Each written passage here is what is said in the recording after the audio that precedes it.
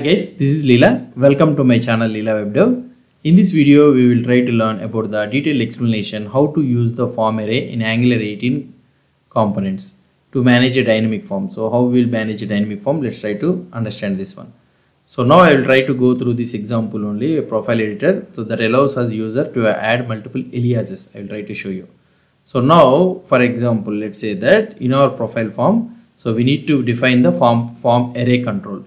So how we can define it? So let's say that here we are having the zip, right? So this zip is also completed. So this is the form group. Inside down this form group, I will be having an aliases. Let's assume aliases, and this one will be a this dot form builder dot group. Form builder dot array. We need to use the array, and in this one, so you need to have an array.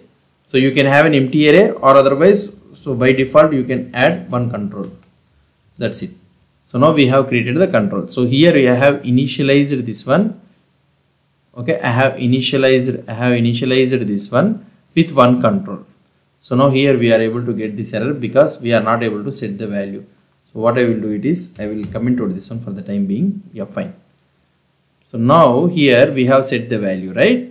So now what I need to do, so let's say, right, if you want to access the form array control means, so you can have a simple getter method or something like that. So here you can write get aliases, and this returns the form array, and here you will be able to have return this dot profile form dot get of form aliases as form array. That's it. So this is the get aliases, and if you want to add an alias, I will try to show you that one also. So add alias. So we need to add the dynamic form control, right? So here this dot aliases dot push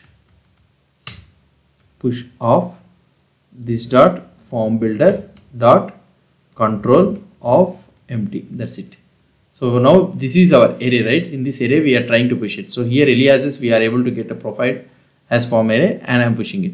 And if you want to get the form value means, so you know that form value, so you can have a getter function, get form value, you can have it something like this, and here return this dot profile form dot value. All the time, if you instead of writing like this, we can use the form value.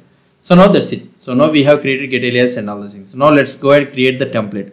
So for creating the template, what we need to do, so here let's go into our HTML file, and in this HTML file below the zip code, so what I want to do, I want to display the form array. So for this one, what I need to do is I need to have a div, and for this one you need to have form array name. Form array name is equal to, so what is the name I want to display? So aliases.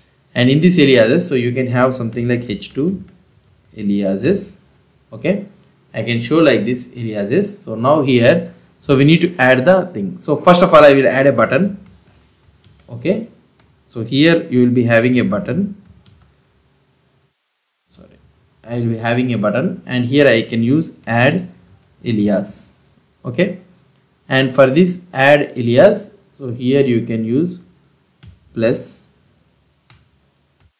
And for this one, at the click event, you can use something like click is equal to add alias, and this one is inside the form, so you can create type is equal to button. Why? Because if you don't mention, this one will become a by default submit button. Fine. So now here, so now I need to show the remaining aliases, right? So here I can loop over the for loop. So at the rate for loop, sorry, at the rate, we will try to use, you can use ng for loop also, not a problem. At the rate for loop item of items, so there is nothing but alias of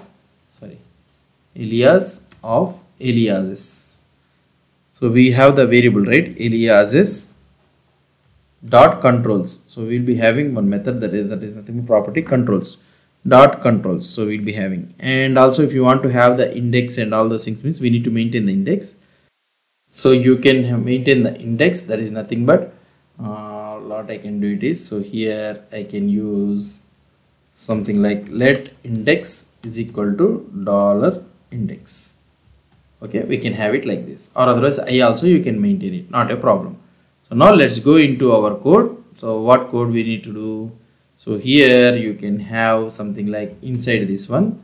So I want to show the label first, or otherwise div, and here you will be having the label, and in this label, so what I want to do, I want to show the alias hyphen, and here I can show the index. So that is nothing but the 0, 1, something like that, you will be able to get it. And here what I can do, another one is the index. So here input, and that one will be something like we can have another div. Let's go top. Yeah, so input type is equal to text, and here you can have an id is equal to alias hyphen, and you can use it something like this also, not a problem. And this one will be index, and here you can have the form control name. So the form control name is form. Why? Because we are using the form control name,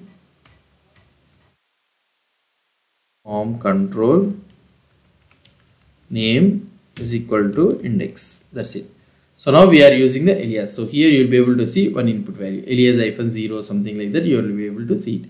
So now when I try to click on the button, so let's try to click on the button. So you will be able to see alias 1. So you are able to add dynamically the alias values. So now if you want to check the value for this one means, so we can check it directly by clicking on the submit button. I will try to show you at the bottom. So div, here I can show the form value. So form h3, I can have something like h3 form value, and here I can show the pre form value. Let's go JSON. So this is the JSON pipe. I will try to explain you about this JSON pipe in our later when we are learning the pipes thing. So just we need to import the JSON pipe, that's it. So now if you try to see the output, let's try to see the output for this one. So let's refresh this page. So now here, so we have added this all the form array name and all those things. So that's it. So let's try to see why this one is taking so much time to load. I don't know. So this will happen to our system sometimes. I don't know why it will take some time. So I'm restarting my server again. So now here, so I have restarted my server. Now it is working fine. So the first name and all those things we are able to see it, right? Now if you try to update the alias, so here you will be able to see it. And if I click on the add alias, so you will be able to have another one, and this is the value. So like this you can able to update the alias values. So here we are able to get the aliases thing. And here if you try to update the values, so here, oh sorry, we have removed this out updated values, right? So fine. So now we are able to update these all the things we are able to update it. So now you will be able to see all the values that got updated in this form. So this is how we will be updating the form value. So now I will try to explain you. So first one is we need to import the form array from the Angular form. So first one is we need to import the form array from the Angular forms. So for type information. So next one is the form array is defined as a part of the profile form, initialized with one control to hold the first alias. You can easily add more controls dynamically. The next one is the getter alias allows easy access to the form array from the template without needing to repeat the get method. So just I have used it. Adding an alias. So add alias also I have used it. So here we will be pushing one by one into the form array. And the last one is the displaying thing. The form array we have used the form control name and we have used the for loop thing in order to show you the details and all those things. So that's it. So this is the form array, using of the form array in the Angular reactive forms. So using form array, it is a powerful way to manage the dynamic forms in the Angular 18. It allows you to add and remove the controls without needing to define each control with a unique name.